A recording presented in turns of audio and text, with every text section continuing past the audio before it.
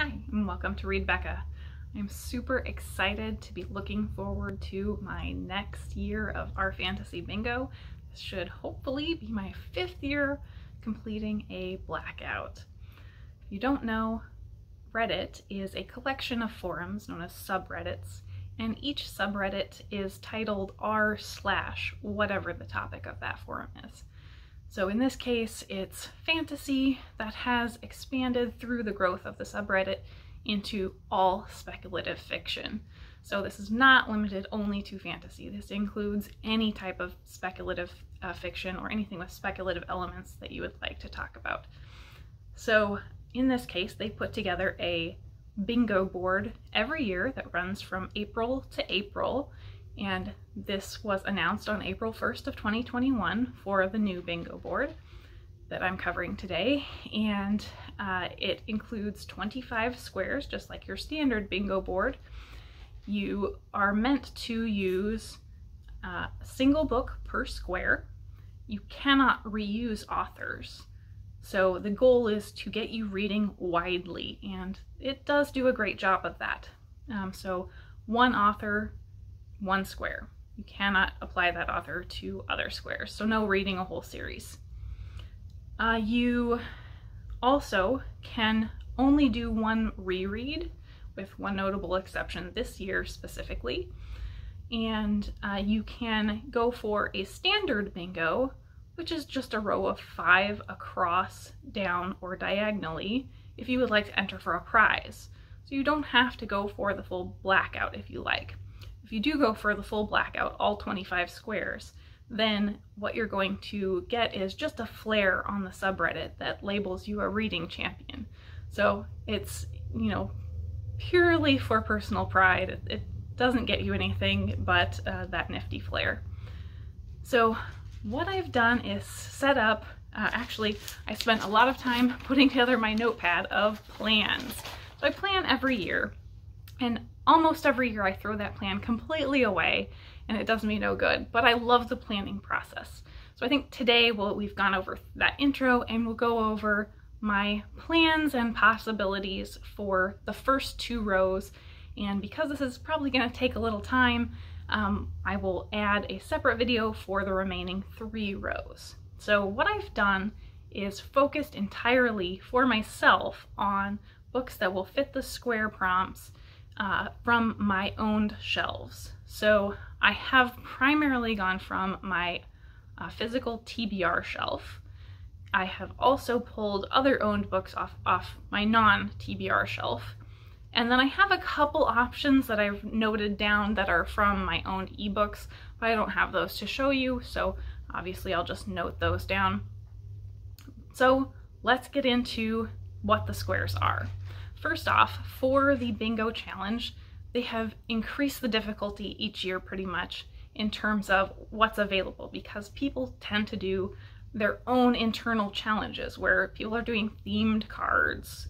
They might do an all-women card or all LGBTQ+. So things like that have added the challenge. The moderators realized that and have added a hard mode for each square and a hero mode for each square. So the hard mode, for instance, is going to be something like in one of these squares, we have 5 short stories. So the hard mode for that would be to read an entire anthology or collection. Another one of these squares is an Asian setting or an Asian-inspired setting. So the hard mode for that would be to make that an own voices read, where you're also getting a Asian author. So those are examples of that. I'm not going to go through every hard mode. You can find those in the actual bingo listing. I personally don't go for hard mode just because I like to keep it easy on myself, and I tend to do other themes. Like I said, in this challenge, I am going for my owned works. I want to fill this out with those. I've previously done an all sequels card, so those are ways I like to prompt myself instead of the hard mode. And then hero mode is to review every single thing that you read. So after you've read a square, you post a review either on the subreddit, on Goodreads, or on BookTube. anywhere you like this year. So previously they wanted to get those onto the subreddit. Now they've opened it up to everywhere. So that's what bingo is all about. Let's get on to the card. So the very first square is going to be 5 SFF short stories. And what I like to do is just read an anthology or collection for the ease of having that all cohesive in a single unit. So I've got a couple options here. So for each of these squares, I'm going to show you some options off of my shelves, focusing in on what I want to read and then a couple of possibilities because I am such a mood reader. So the first option that I've got is Ted Chiang's Stories of Your Life and Others. So this is the collection that Arrival was inspired from. I really like Ted Chiang's short fiction and I'm really looking forward to reading this. So this is my primary choice that is coming directly from my physical TBR shelf.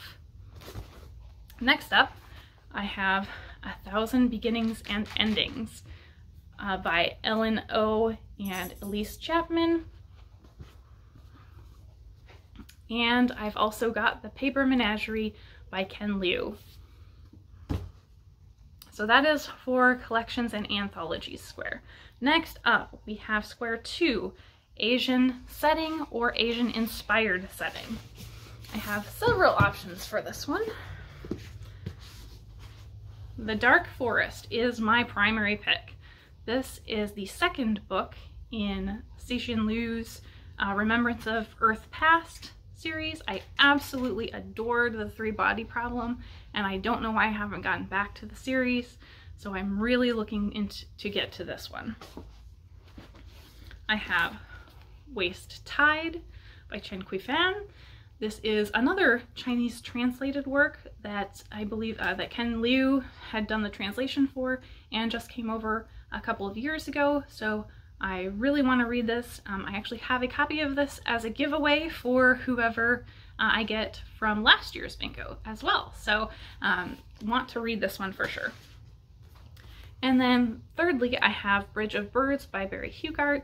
This is kind of a classic and maybe humorous work of Asian set fiction, and I've heard a lot about it, but I have never actually read it. So a lot of people say this is a great like palate cleanser type read, so this might be a light one to pick up. And then I have a big question mark for this one. So I have the Traveling Cat Chronicles. This has been on my physical TBR for a couple of years now, and I really want to get to it. I don't know very much about it. I don't know if it has any speculative elements, so that is the big question mark on this one. If I can use it, I might try to, but I know it says folkloric in the description, but I haven't heard anything about whether it's speculative. So those are my options for the Asian setting. Next up, we have the A to Z genre guide. So the moderators put together a list of specific genres like dark fantasy, grimdark, classic fantasy, all of that from A to Z. And then they made a selection of a few books under each of those categories that you may choose from. So I have a whole lot of books from that list. And these are meant to be things that are not the most top echelon works, so they're a little less known. So the first one I have that is my top priority is from my physical TBR shelf again, A Stranger in Ulandria by Sofia Samatar. I have The Future Home of the Living God by Louise Erdrich. And I have Nisi Shaw's Everfair. So those are from the A to Z genre guide. I think two of those actually came from the exploration genre. Next up, I have the Found Family square number 4. So for this, from my physical TBR shelf, I have Station 11 by Emily St. John Mandel. Next, I have The Goblin Emperor by Catherine Addison. And finally, this is a question mark for me, I have The Grey Bastards.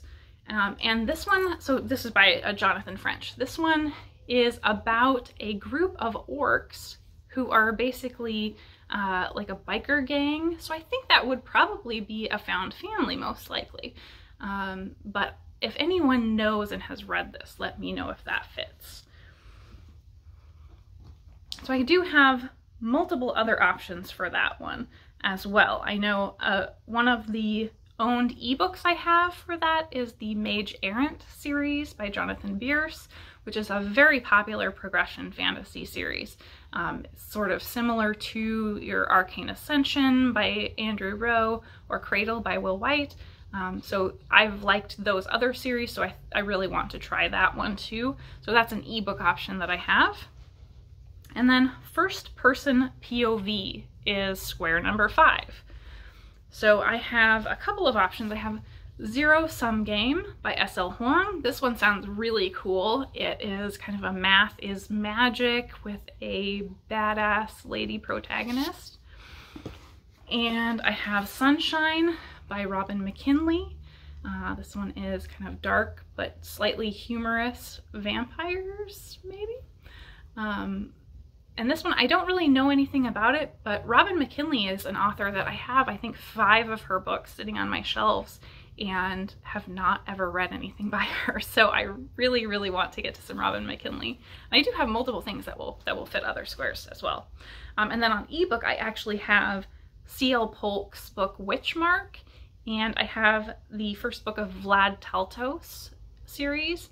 And both of those should fit for first-person POV as well, based on my research. So that's the first 5 squares.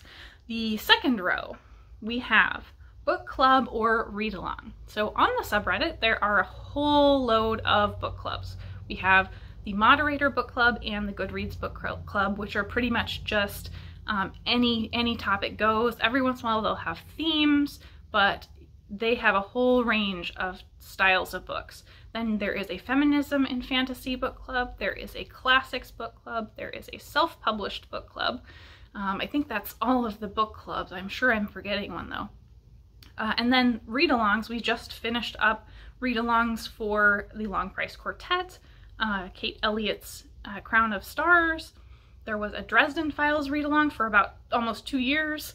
So there are lots of read-alongs. Somebody is just getting ready to start a Hugo Works read-along this year for the current Hugo shortlist. So if you are looking forward to those, jump in on those read-alongs. So there's lots to choose from there, and anybody can start a read-along pretty much. So you just have to talk to the mods and confirm that's okay, and then you can start a read-along on the sub. So I had a ton to pick from that, but I've actually already read my pick. So I have read Blood in the Mist. And this was read by the Classics Reading Club a couple years ago, maybe 2 years ago, I think. So I have already read this, and it works for that prompt, so I've filled a square. My other options that I would recommend to you for this are from the Mod Book Club. So I've got The Conspiracy of Truths by Alexandra Rowland and The Unspoken Name by A.K. Larkwood.